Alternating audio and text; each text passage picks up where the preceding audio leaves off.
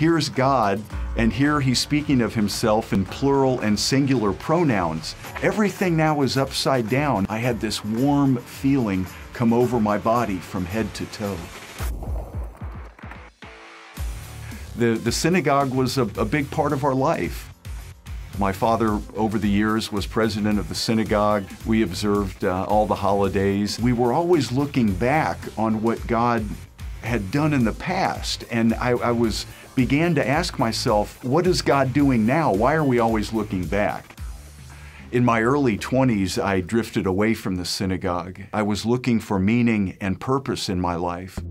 I started searching down different avenues, Eastern religions, transcendental meditation. After I had exhausted all avenues, I sold everything and went to a maritime school and started shipping out on merchant ships for 11 years.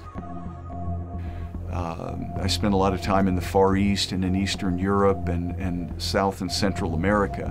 And wherever I went, I would go to a synagogue and then a house of worship for that particular culture. But I always took with me my Torah and Tanakh, the Hebrew scriptures, and rabbinic literature. I was studying the Bible one evening, and I came to Genesis 1:26 and 27. Let us create man in our image. In our image, let us create man, male and female. And I'm thinking to myself, how can God be us and him at the same time? And when I spoke to my rabbi, the answers that he gave me just didn't resonate with me. As I was continuing to study, I noticed the personal relationship that God had with our fathers, with Abraham and Isaac and Jacob and Moses and Joshua. God spoke with them and they made sacrifice and made altars, and I didn't have that relationship with God. At the synagogue, no one had that personal relationship, so I began to pray, God, I want to know you like our fathers.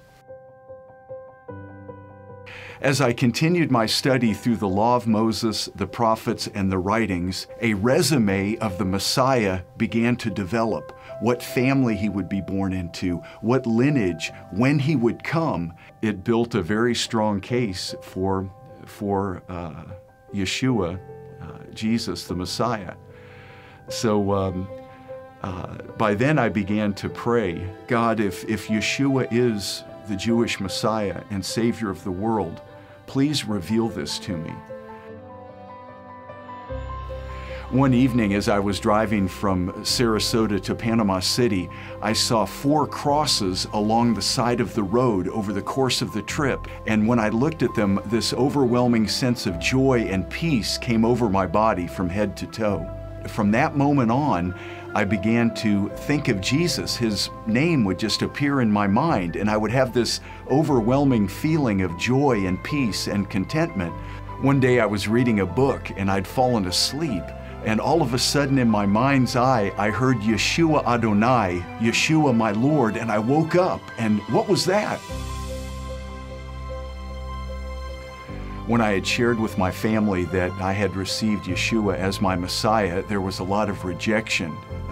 And they said, how could you do this? And don't you know what Christians have done to our people over the years? And thought I had joined a cult. Years later, they've seen the positive change in my life. And now Maxie and I are, for the most part, assimilated back into our families. We're being invited to weddings and bar mitzvahs and bat mitzvahs, and it's a wonderful thing. Sometimes it's not easy to be a Jewish follower of Yeshua, so I would encourage everyone to pray for the Jewish people, to pray for the peace of Jerusalem, and to pray for the salvation of Israel.